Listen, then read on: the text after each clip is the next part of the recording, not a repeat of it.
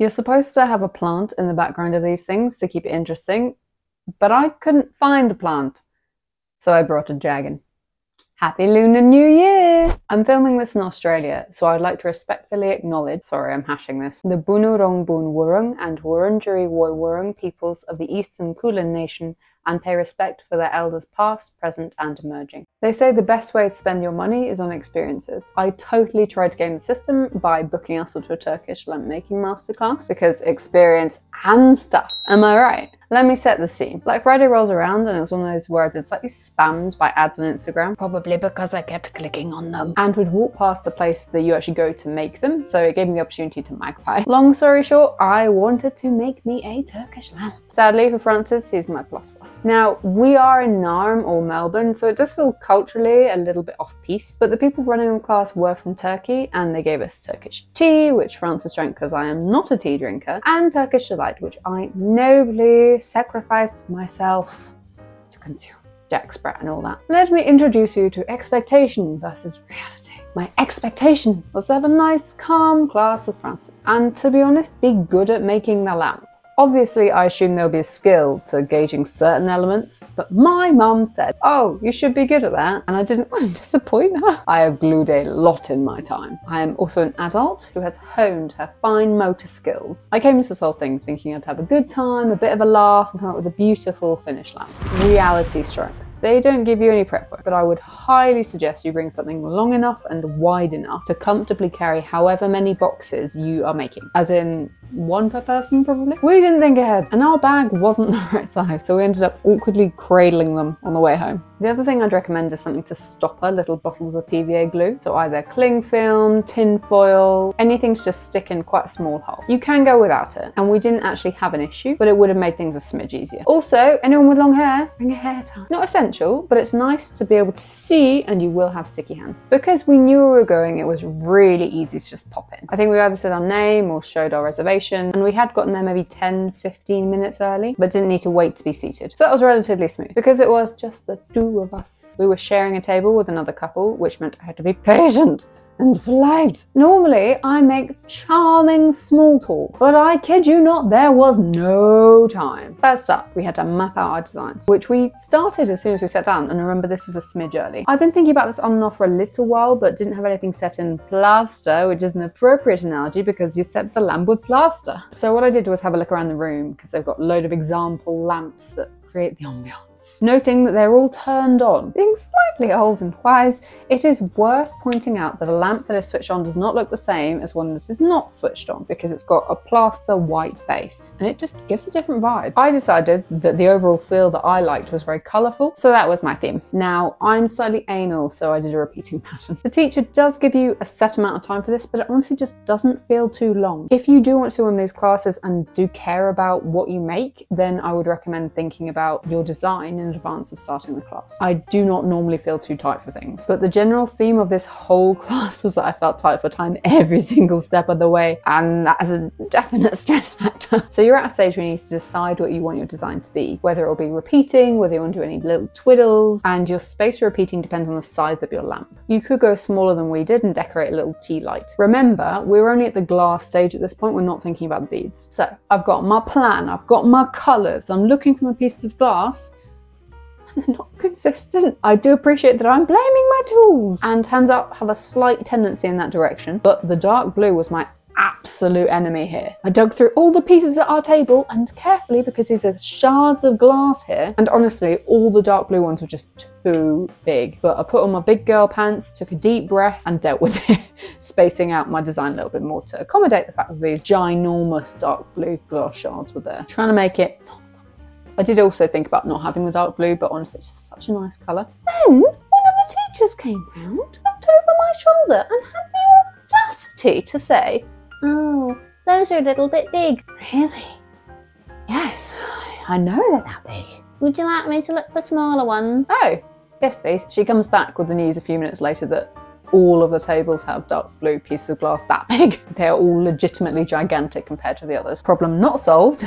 Deep breath again. So you're at a stage where you know what you're doing, you got all your pieces mapped out. Secondly, it's time to start PVAing them onto your glass globe. I know I said this is a Turkish lamp making class, it's actually decorating. repeating glass, and I'm this stressed about it. The teacher advised us to leave the main repeating pattern on your tray because you use that as a reference. Apparently people stick them on and forget what their pattern is. The main logistical issue at this stage is you have to judge how much PVA you're putting onto the glass globe so as not to have it dripping everywhere and your piece of glass sliding around, but also to actually stick your piece of glass on there. In retrospect, I will say as well, you don't want any bubbles under the glass, so I guess more PVA is better as long as you can keep it where it is, because the plaster just gets underneath and that is not a good look. It just doesn't look as pretty. What worked best for us and what the teacher suggested was doing it in sections. So you stick, hold on, and then once it's not moving too much, you move on to the next section. Then you check back to make sure it hasn't slipped. You always hold your globe sideways as well with the bit that you're working on facing upwards. I did actually play around with my design a little bit at this stage, swapping the colours of my smaller side pieces around a tiny bit. However, I did have every single piece of glass that I needed on my tray, bar the fact that I miscounted. I had a couple of very frantic minutes going, oh, I need more, and they'll get exactly the same size. It is harder than it sounds, because you're not just looking for colour, but you're looking for size, proportions, and prettiness. And an added issue is that you may need to share with strangers. I will also say that it's quite hard to keep everything on the same plane. If you're doing a pattern on each side, there are manufacturing lines on the glass that can give you a little bit of a guide. Basically bisects the lamp. So you've got kind of your X plane sorted, but your Y axis, how far you need to go up vertically, is a little bit of a gamble. I did only really notice that when I was adding 3 twiddly diamonds on between my big flowery things. They're not 100% split into thirds, but the bigger issue is that they're not on the same horizontal plane. So after trying to jimmy them up or down as appropriate, I ended up angling my twiddly diamonds so it looks like they're straighter than they are. You can't really tell on the end product, hence why it was hard to map out, but it's irritating nonetheless. Perhaps another prep point is to bring one of those flexible tape measures. If this will annoy you, then you can just divide the circumference into 3 or however many points you're doing, and just make sure they're consistent as you go. Whoever said you wouldn't use maths again? Thirdly, it's time to start sticking on the beads, but being careful to avoid the lips because otherwise the lamp won't fit on the stand. Before you stick though, you've got to mix. Relatively straightforward. I use the same colours in my bead mix as I did on the base of my lamp. Believe it or not, I didn't use all the colours possible because there's no pink, no purple, no brown, no black. If you want to avoid certain colours, you need to be aware of the pot that you're pouring from because they're all open and liable to mix. People are not always careful, and the beads are also very fiddly, so it's really easy to accidentally mix them as well. You do have to be conscious about it. You mix your beads in a cup, and the next question is how many you need. The cup I filled was maybe 3/4 full, and I needed to remix twice more to fully cover my lamp. So another one of the same amount, another 3/4, and then a smaller amount. This was less than ideal because again, analytic. My colour proportions were not the same. I did try. It's like pinch. I can't remember how many pinches I put in there. I didn't write it down. As it was, I felt the first mix I did was a little bit too colourful because the standout pieces were the glass designs. So I used my first batch to cover the bottom half and then added more clear beads in subsequent iterations. For my design, the 2 mostly full cups and the smaller cup were pretty darn close to exact on filling that space and not having too many beads left over. But it is an extra level of guesswork that I didn't appreciate. As a design point, you can test your bead colour combination by mixing some and then putting it inside the globe, then seeing how that looks against your glass design. That's a tip we really appreciated from the teachers because I wouldn't have thought of doing that. In order to stick the beads onto the globe, my oh my, it's messy. You could literally hear the pitter-patter of them pinging around onto the floor from all quarters. Again, stitch. I was trying to be really careful, but you effectively liberally slather on the PVA and then smoosh on the beads. From memory, we used our hands because it was the least messy option. Bead-wise. I blocked out most of this as a bad memory. I think I also used my mixing cup to sprinkle some on really carefully into the appropriate places. The beads, like the glass, are not all the same size and shape. You'll just have to deal with it. There is unlikely to be enough time to pick individual beads. The bell has gone, or teacher said it's over. I think she did say we were welcome to stay a bit longer if we hadn't finished, but we had just. Your heart is pounding. Your piece is not finished. You have homework, which consists of plastering after the fact. Hopefully your PVA is mostly dry, but you need to box up your beautiful creation and take it home. Being the anal child that I am, I vigilantly tidied up my workstation, putting the leftover pieces back into their allotted bowls. But with the brain smarts I am famous for, I grabbed a few spare beads and put them into my box. I also packed up my bottle of PVA and tried to make it airtight. Newsflash, didn't work. That was mostly because of a poor stopper system on single-use bottles, and also because we left it a while before embarking on homework. I direct you back to prep work. Bring a bag which will fit the box horizontally, as well as something to stop the glue. Or don't worry about it if you have functional PVA at home. If you're lucky, before you go, someone will assemble your lamp with you cringing in the background about the integrity of the PVA, and you'll be able to see what an awesome job you've done so far. They are a bit fiddly to assemble, so let the professionals demonstrate. Put your baby carefully into its box and then in the bag which you listened to me about bringing. Ensure you've got your spare beads and the optional PVA. Then honestly, go somewhere for a quiet sit down.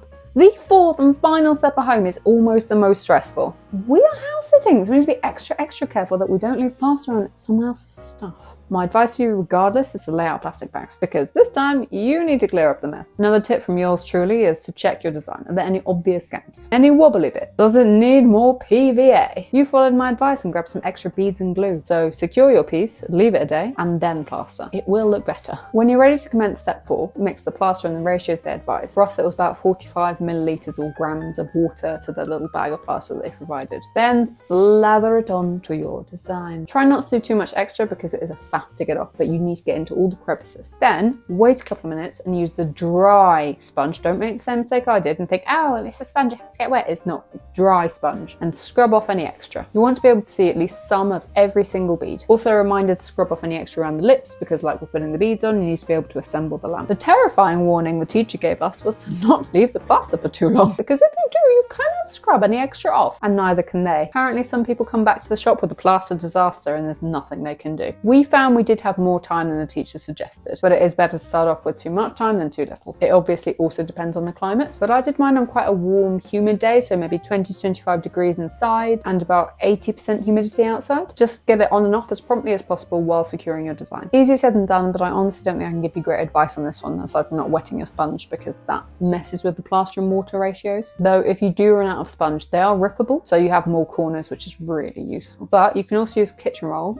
That does come apart a little bit though. It's at this stage that you realise just how uneven the beads are, as well as the fact that the glass you stuck on was flat on a curved surface, as your plaster sneaks in. Be careful not to cut yourself. If you're anything like me, you'll spend ages trying to perfect your design. Top tip, if a bead falls off and you find yourself trying to secure it with plaster, it'll have plaster under it and look a little bit dull. If the gap isn't too big, do consider whether you should just leave it as a gap. So plaster filling in that space. I put mine in a piece of paper from the class box, then grabbed the event that was my plaster station and put it in a safe place to dry before dumping it. While it's drying, you can assemble your lamp and have a gork. This is much easier with 2 people. One to hold down the springs and the other to ease it gently together. Make sure the switch is off, plug it in, turn all the other lights off, then switch it on and prepare to see the magic. Probably around the next day, your lamp is complete. Well done you! You made a work of art and had a stressful experience. So, expectation versus reality. I got a lamp out of it. Mine is magical and creates a lovely atmosphere. I'm really happy with the colours I chose, though I will be eternally irritated about the inconsistencies in glass sizes. The beads I do understand somewhat because they're so tiny, but it is frustrating being on the back foot because of a materials issue. It was by no means a relaxing, enjoyable experience for me though. I also hadn't fully clocked that you'd have to do more at home, but it does make sense. I feel like the plastering was something I would like to have been supervised over, though not sure how I feel about going back another day to do it. Perhaps if it had been split over one day, so you go in first thing in the morning, have the stress PVA sesh, go away for a couple of hours and enjoy the city because you're really slap bang in the centre, then come back and plaster under supervision, that probably would have been my ideal scenario. You do get sent home with an instruction book, as well as the advice that there are videos if you get stuck. I didn't watch the videos, which I perhaps should have done, but it did seem relatively straightforward from the instructions, and by the time I'd started, you can't really stop. You've got really messy hands and you're really worried about the plaster just solidifying. Overall, it was an experience, and to be honest, I do want to do it again, but with the provisos of perhaps actually being in Turkey, thinking about a different theme, which would have to be complementary to my current lamp, and with consistently cut glass pieces. I'm not mad about using that dark blue. I really love how the light comes through the gorgeous colours on my lamp. And remember, if you hate your finished piece that much, you can always donate it to the shop as a display piece. If it's that bad, they can open a display on what not to do.